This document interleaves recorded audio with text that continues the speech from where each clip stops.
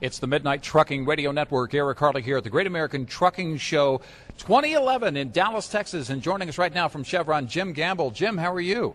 I'm doing great, Eric. Hey, thanks for being here. You and I walked through the Delo truck today. This is just a terrific experience. First of all, tell us about the Delo truck and where drivers are going to see it. We know that, in fact, they can go to the website and find out more about the dates and the stops and everything else. But the experience itself, it's just such a great learning experience as you and I walk through this together. What's the first thing as we walk into the Delo truck the drivers are going to start to learn about? Well, thanks, Eric. It's really a pleasure being here on Radio with you again and talking to your listeners. So I hope the first thing that people see is really when they go in, they talk about their issues. Yeah. We talk about trucking. We talk about what's going on with you, the big issues with the economy, CSA. We talk about reliability and, you know, making the equipment last as long as it possibly can. Those are things that that people are interested in talking about. Right. Those are the issues, and so that's how we built the truck, is around what they really want to talk about. And it's really interesting to look at that because it was really, you guys really had it spot on with these issues, and it was terrific to know that. And I think you get that kind of feedback. The driver wants to know, first of all, that, you know, somebody's actually got their finger on the pulse of what's going on with the driver in the industry and what they're facing every single day, what they're concerned about every day. Why was that so important? Well, I think it's really important because they're the ones deciding what they're going to do. I think the trucking industry is just vitally important to us. Yeah. And it's vitally important to our business. We're part of the trucking industry. Yeah. The oil is just integral with it. And so we think we're a part of that industry. The driver plays a central role. Right.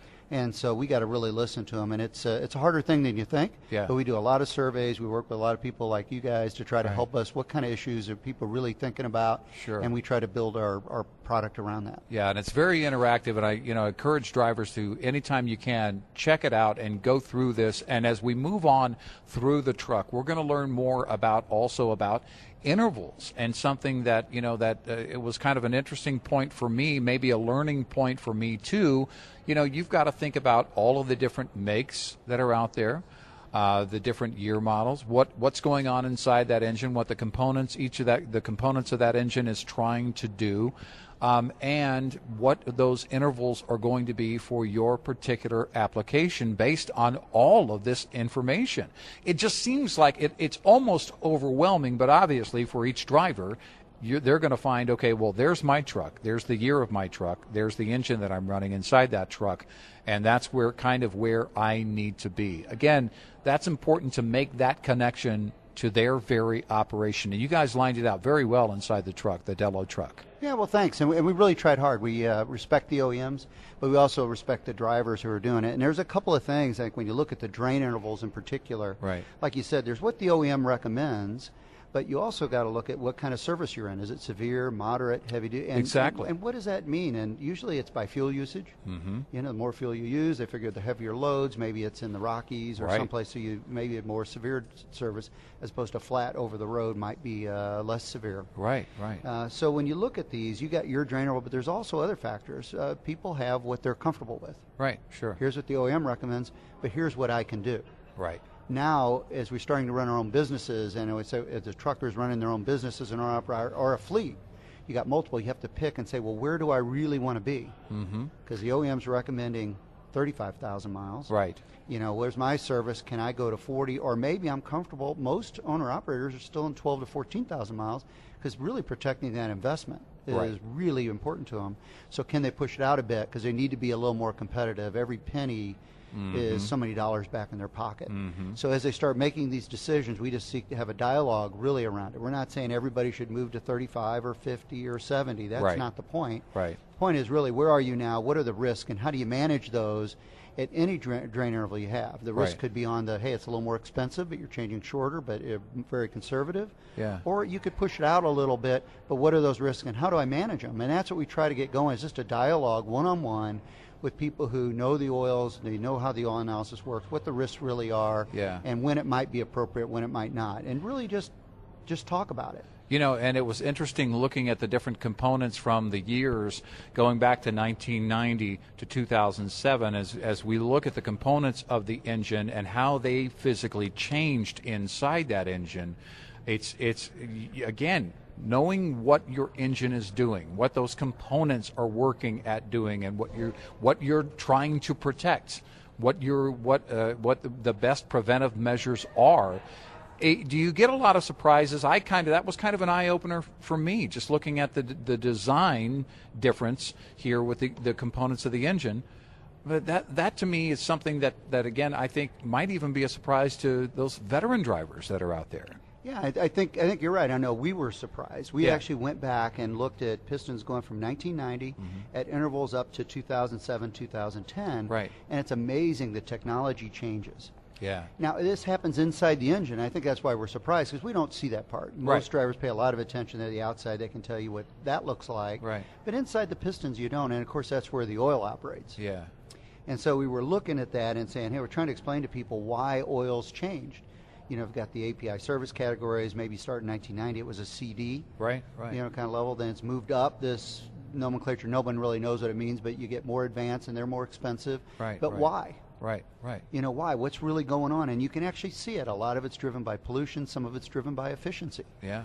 But as you and I saw, and the folks who come to see the truck will see, there's a big difference, and you can really begin to understand that the oil that we used in 1990 is very, very different than the oil we use today. Very different. And it's amazing to look. In fact, you guys, have, just basically a partial breakdown here of an engine. And now, was this engine a million-mile engine that was broken down that we were seeing, these components here? Yeah, it was. A lot of people are interested in making the equipment last as long as they can. Yeah.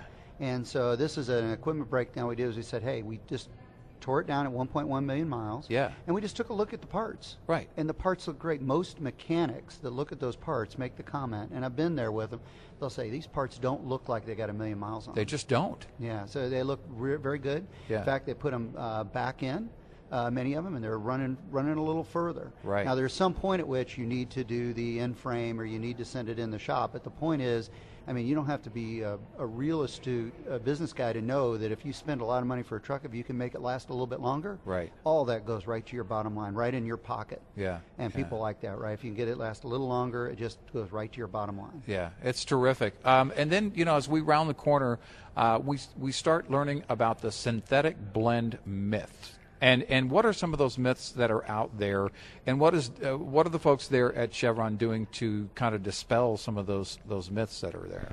Well, that's a great question. Thanks for asking that. But the issue with the synthetic blends, of course, is they use a higher quality base oil, right, which people call synthetic, and they blend it with additives and conventional oil to create this blend. And for most people, pretty logical, right? It would be a little bit better because of that. Yeah. But what really happens is it's the interaction of the components that's really critical. There really are a chemical creation that goes on. So you can't just add those parts up and create a better oil. Right. So we decided to test our conventional Delo 400LE 15W40 against almost everybody's synthetic blend. And we just did some standard wear tests, some oxidation tests, which test how long it can go before it starts to break down, some tests that kind of how well it coats, if it starts to coat the equipment, preventing heat transfer, sure, some coating kind of tests. We did some various tests just to say, hey, do these products outperform? And we were very surprised by the results that, in fact, our conventional Delo 400LE outperformed these synthetic blends. And we present that data. Now, these are tests, and they're designed to really stress oils. So it's a little different than being in the engine. But we were absolutely shocked by it. And what's not there that will be there perhaps for some of the listeners is we did the same thing with synthetics. We said, well, how about synthetics? Because clearly those are 4 times as much. Those must be better. Right. If you pay that much for it, why wouldn't it be a lot better? Sure. And those tests came back with the same results. Wow. And it's a little shocking. So synthetics do play a role. We really think that it's really the interaction of the components, but you really got to be selective before you spend that extra money. So maybe you are running where it's very, very cold, up in Canada, Alaska. Those are great applications for it. Maybe some of the fuel economy oils, if you're really interested in that 1.2% that you can get maybe an edge. It's hard to measure, but maybe that's something that you want to do for your truck. Right. Maybe those have a play because there it's a different kind of interaction, lighter viscosity base oils. They flow a little easier, and that's how you get the fuel economy. Those are good applications. But I tell you, in the 1540, which 93% of the people out there are still using 1540 to protect their investment, the conventional oils will really outperform those synthetic blends is really our prediction. And we're just asking people to check with your supplier, be sure it's right for you. Even if you're not buying ROL, just question it because it's extra expense, and you could be investing somewhere else. Right. You know?